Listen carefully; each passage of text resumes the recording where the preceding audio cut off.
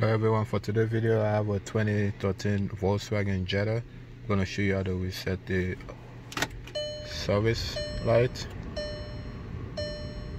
now light. So what you want to do is start the engine, and we're going to be using these buttons right here. So you're going to scroll down with the down button until you reach service. Click OK, and then reset, OK, and then OK again, and then service is reset. And then you can go back and then try it, shut the engine off, start it up again, and see if you get the same message. As you can see, the message does not come up again. Hopefully this video is helpful, and if you find it helpful, please give it a thumbs up.